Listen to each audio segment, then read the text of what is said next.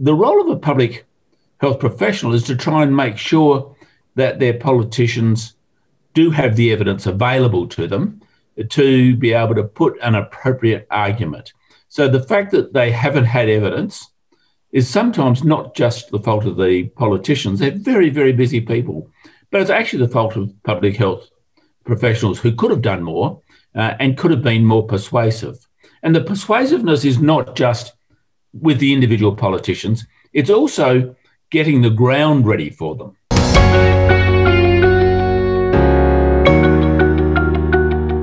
Welcome to another episode on Public Health Answers.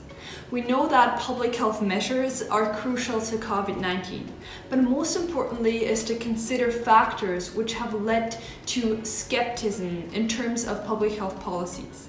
The Johns Hopkins Bloomberg School of Public Health has identified distrust in science as a major impact on our pandemic response.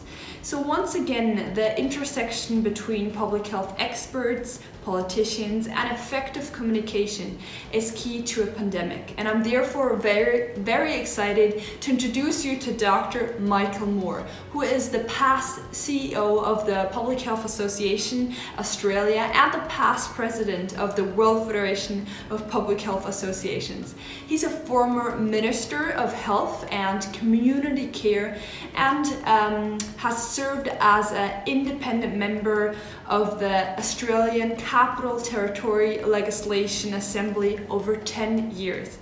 Besides his work as a PhD scholar, he is also an active political and social columnist. Since 2017, he was made as a member of the Order of Australia. So thank you very much, Dr. Moore, for joining our session today. I'll start with my first question. So how can public health experts and politicians work together to build up trust in science among the community when facing a pandemic? It's a very interesting phenomena that we're watching at the moment, Rochelle, where trust in politicians internationally has been declining. And there's a series of reasons behind that. So it's not just trust in the science, it's trust in the politicians as well. And part of the reason behind that, I believe, is because the influence that small parts of industry, very powerful parts, but small parts of industry have. And so when we see, for example, public health professionals out trying to persuade governments that what we need to do in nutrition is to improve our diets and perhaps put some regulation around healthy food and unhealthy food, or similarly with alcohol. We've been dealing with tobacco for a long time.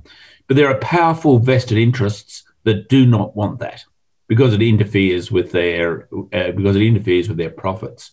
And so what we see is a deliberate raising of doubt. Now, we saw it and see it very clearly from court cases with tobacco companies, because what was revealed is that tobacco companies always knew for many, many years, knew just how lethal their product was. But they used a whole series of techniques to persuade politicians and the public that that was not the case, and they had a distraction. This is about personal choice and not about regulation. So through that process, people began to get concerned that politicians' decisions were being made because of the influence of big business, and particularly because to get elected, people need money, and often they relied on these industries to provide money to the political party to get them elected. And so, if you like, doubt was sown about whether or not politicians were being true to themselves and were looking at evidence. Now, that's the background. But the reality is also that the vast majority of, overwhelming majority of politicians come into politics to make a better world. And they have a different idea about what a better world is, but they come in to make a better world. And the parliaments are places where the ideas about what is a better world should be tested. And that's where we should be using and seeing evidence. So the role of a public health professional is to try and make sure that their politicians do have the evidence available to them to be able to put an appropriate argument. So the fact that they haven't had evidence is sometimes not just the fault of the politicians. They're very, very busy people, but it's actually the fault of public health professionals who could have done more and could have been more persuasive. And the persuasiveness is not just with the individual politicians, it's also getting the ground ready for them. So let me give a very specific example from when I was a minister, and I wanted to stop people smoking where they, in any of the areas they were eating in pubs and clubs. And this was over around a quarter of a century ago.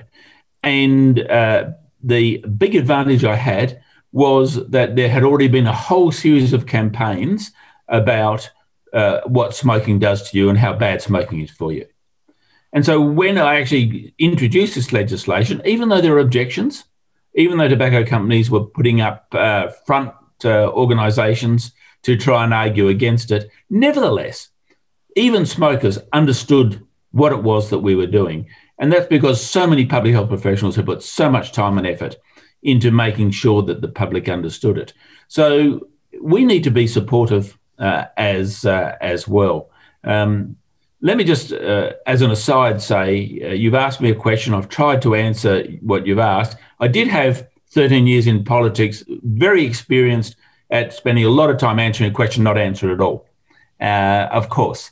But I am actually trying to get to the nub of the question that you're asking. How can politicians build up trust and emphasize the need of vaccination for COVID-19 when facing something like an anti-vaccination movement? Actually, the anti-vaccination movement, I think, is sometimes we exaggerate its importance.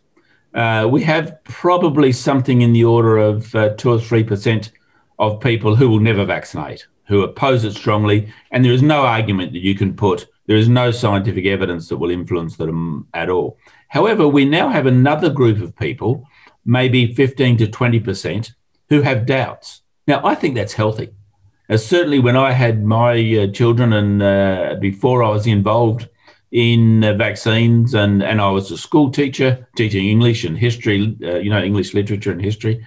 And I thought, well, do I really want to put a needle in my baby's arm? And so I had that doubt. But of course, as soon as you go and look at the evidence, you go, well, actually, any consequence from that injection, from that vaccine, is minuscule compared to the consequences of the disease. And that's the sort of evidence we need to take, and we need to put it in simple, plain language like that. And we need to help our politicians to put it in simple, plain language in that way. Now, also, the vast majority of politicians have taken this same approach. They've listened to the evidence and they've implemented the evidence. And it's, by the way, it's the same with regard to COVID-19. The actions of public health professionals, speaking to leaders of countries, has, in most places, had a really positive impact.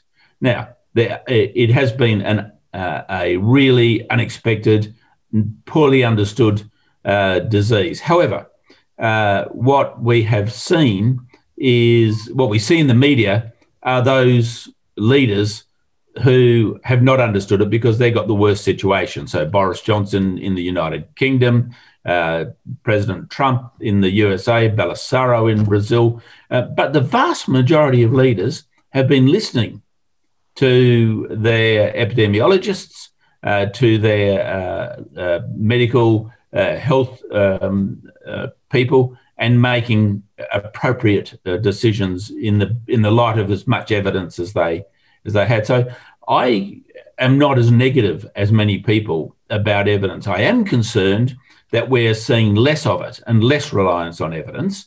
But I also think that we have a particular role, we as public health professionals have a particular role to play.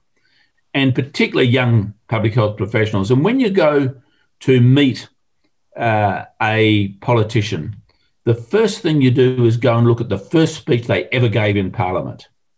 And the reason you do that is because they will tell you there why it is that they became a politician, what they wanted to do to make a better world. Now, they may become cynical. They may have been outnumbered by their colleagues in the political party. However, you understand what they're on about, and that helps you to relate and connect to that person. And if you can frame your information in terms of that information, then you're going to have more influence. And I think that's a really important thing. And when we're talking about influence, when I wrote my PhD on health advocacy, I entitled it Politics, Power and Persuasion, the Critical Friend in Public Health Advocacy. So the critical friend is a play on words. You are critical because it's because you're needed, but you can also criticise. Now, politicians are used to being criticised. In fact, if you're in a minister, there's somebody who's paid to be in opposition to criticise you. So we're actually used to that. What we don't like is the personal attacks. And here, when there are personal attacks, we've now moved away from the evidence. So what we need to do as public health professionals is try and engage, use the information we've got, and use it to be critical based on the evidence. If we disagree with a stance that somebody is taking, for example, I disagree at the moment on the stance of the government in the way they tax alcohol. We can do it much more effectively, and we can reduce the harm associated with alcohol. For many years, I've disagreed with government on how they handle illicit drugs. And so we need, though, to, when we make that disagreement, we do it based on evidence. How can public health experts continue to advocate for preventing disease and when facing something like a COVID-19 pandemic fatigue? Look, I think public health professionals are always exhausted. There are so many things that are so important to us to make a healthier world. But what we do is we work with other people. So one of the most important things as we look into the future is climate change and health.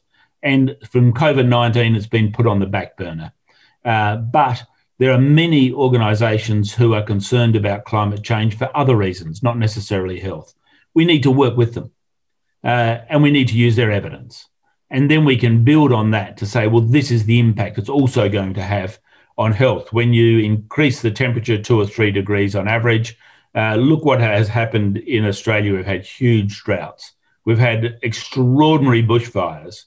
And after our drought and bushfire, we also have had hailstorms where the hail is the same size as a tennis or a cricket ball. And so, these are major impacts, and they are direct consequences of climate change, and they have had huge impact on people's health. Over our summer period last year, there was significant respiratory problems because of smoke. We had 2 months, because of all the bushfires around near where I live, we had 2 months of breathing smoky air. And so it should not be surprising that had a major impact on health. So, and they're just a couple of examples. There are many, many examples in terms of food and nutrition and so on. And the evidence is there, but we need to work with other people. We need to get that guiding coalition working, whatever our public health issue is. So thank you very much for sharing your knowledge and naming all these key factors. As well as seeing politicians as critical friend and really aiming for a good collaboration. And Rochelle, it's been my pleasure. In my thesis, and I've published, I have 10 steps that are sequential steps to carry out advocacy, and perhaps they might be, and they can be found on the website of the World Federation of Public Health Associations.